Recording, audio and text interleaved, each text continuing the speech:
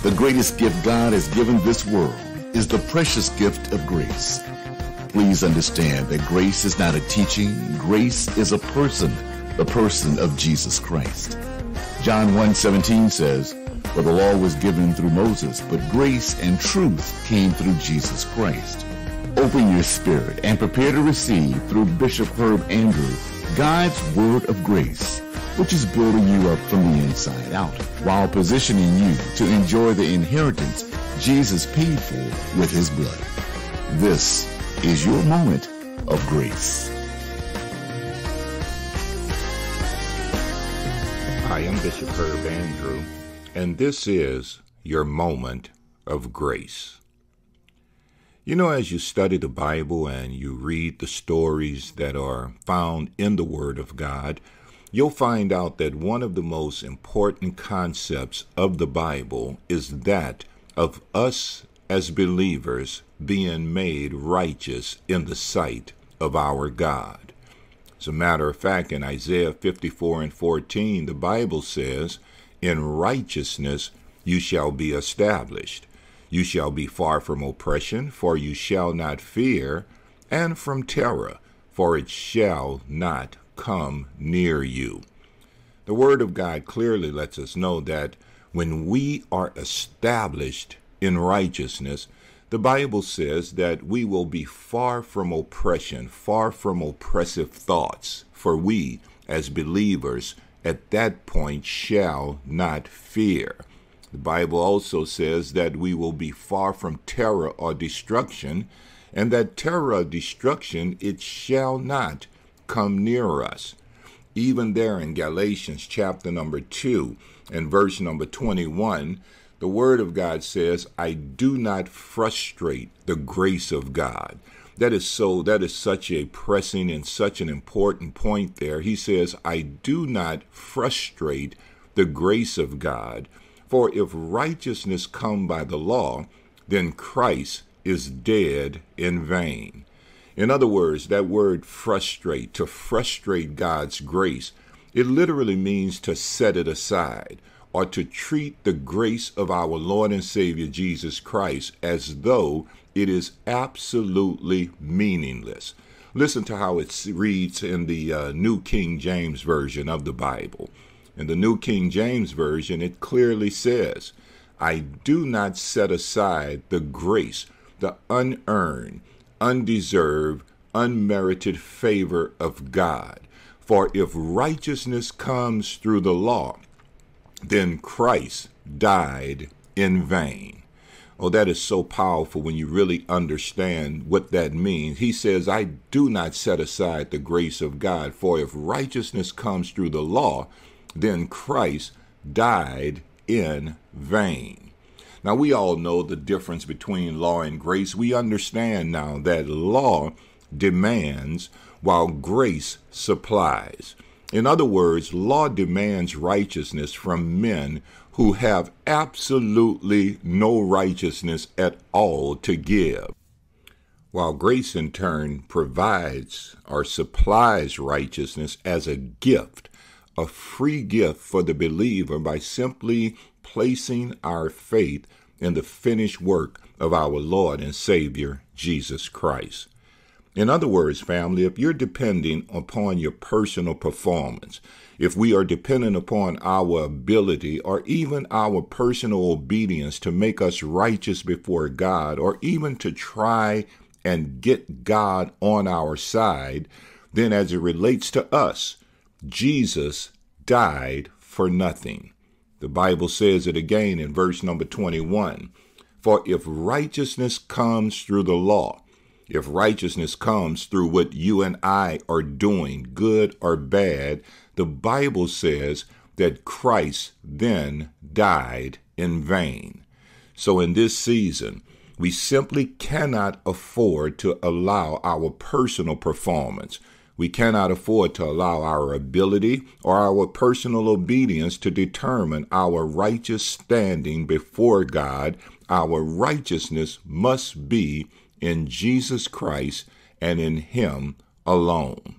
Listen, we understand that being made righteous or walking in righteousness is always connected with us as believers being blessed.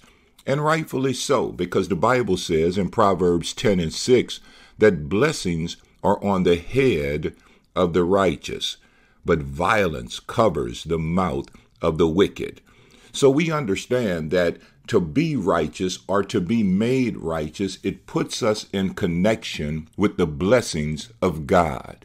But what we've been taught is that although we were made righteous by the blood of Jesus, that righteous position only extends as far as my next sin. In other words, yes, I've accepted Jesus Christ and now I'm made righteous, but once I've sinned, the only way for me to regain my position of righteousness is to confess that sin unto the Lord, which presents a problem of its own. Because the truth of the matter is, how do we confess a sin? Or how do we confess sins that we as believers have committed in ignorance? Listen to what the Bible says in Hebrews chapter number 9. Verses 6 and 7, and I'll read those in the New Living Translation. The Word of God says, when these things were all in place, the priests regularly entered the first room as they performed their religious duties. But only the high priest, I'm in verse 7 now, only the high priest ever entered the most holy place, and he only did that once a year. And he always offered blood for his own sins and for the sins that the people had committed in ignorance. In other words, family, when the priest, the high priest, he would go into the holy or the most holy place on the Day of Atonement, and the Bible says that at that time he would offer blood for his own sins. But then he would offer blood for the sins that the people had committed in ignorance. In other words, when you think of committing a sin in ignorance, I guess we all must understand that we have that capacity. We have the capacity to commit sins that we are not even conscious of. And if we can commit sins that we are not conscious of, how can I confess a sin that I really am not aware that I even committed? When you think about this, it really magnifies the need for each and every one of us to embrace the revelation that we are righteous not because of what we have done, but we are righteous because of the finished work of our Lord and Savior, Jesus Christ. Oh, that's so important in this season, especially when you begin to understand that righteousness is always connected to blessedness. In other words, the blessings of the Lord, they are on the head of the righteous, and righteousness is always connected to blessedness. But understand as well, not only is righteousness connected to blessedness, but righteousness is the key to our prayers being answered. Or let me say it a different way. Righteousness is a key. It is one of the keys to us as believers living our lives with answered prayers. You see, when you believe that your righteousness is affected by your good actions or your bad actions, it really negatively impacts the way that we approach our God, especially in times of prayer. Think about it for a moment. When you begin to think that when I do good things, now I am accepted before God and I can come to Him in prayer. But on the flip side of that, when I've not lived my best life, now that position, that thought pattern, it hinders the way that I approach God during times of prayer. Because that thought pattern, what it does to us is it unconsciously causes us to reject the awesome privilege that God has given us through the finished work of Jesus, which is the liberty of coming boldly to God's throne of grace. Oh, y'all know what the Bible says in Hebrews 4:16. He says, "Let us therefore come boldly to the throne of grace, that we may obtain mercy and find grace to help in time of need." In other words, when you really begin to place your righteousness on the back of your actions, when you begin to place the weight of your righteousness on the back of your good actions or your negative actions, it really causes us to unconsciously reject this awesome privilege that God has given unto us. And that is the privilege of coming boldly to the throne of grace. Coming boldly so that we can find the mercy and the grace that we need during our challenging moments. Listen, righteousness, it is connected to our blessedness. Righteousness, it is a key to our answered prayers, but righteousness is also a prerequisite for boldness. You will never approach God boldly without a revelation of your personal righteousness that is ours based upon simply placing our faith in our Lord and Savior, Jesus Christ. Proverbs 28:1 says, "The wicked flee when no one pursues, but the righteous are bold as a lion." See, many people, they are reluctant to approach God boldly because they feel that they really don't deserve to be heard. They're placing their righteousness based upon their actions. And come on, family, when we look at our actions, some days we're good, some days we're not as good.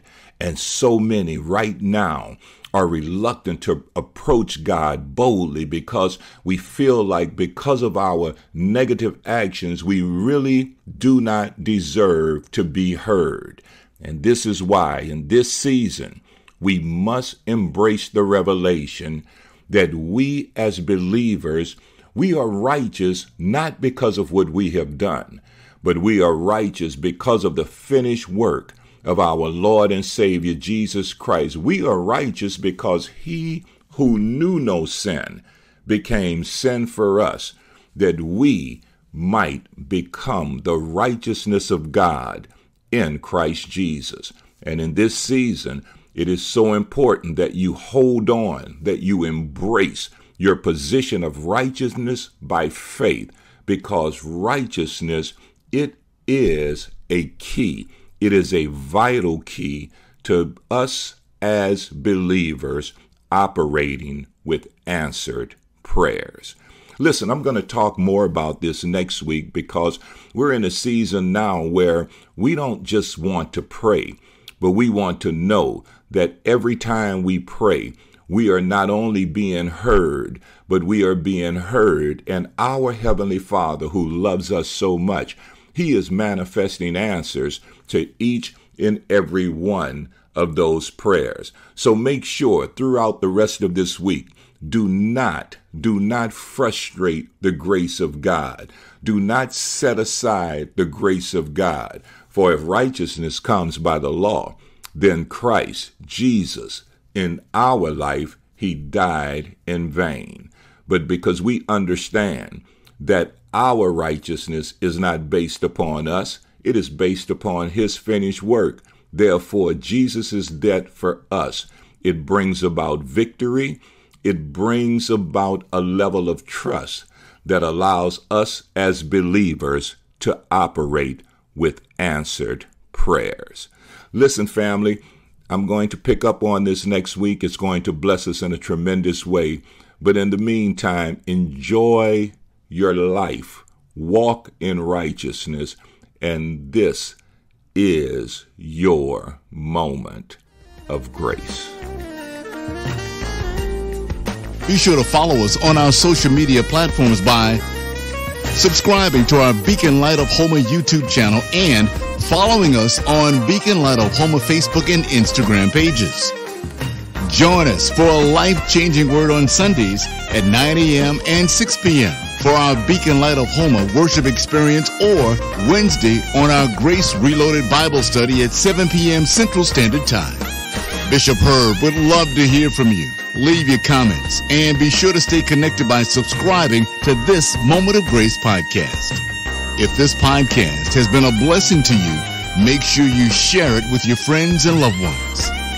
Remember, because of his awesome grace, our God is faithful to manifest every blessing and benefit Jesus has paid for through his finished work on the cross of Calvary.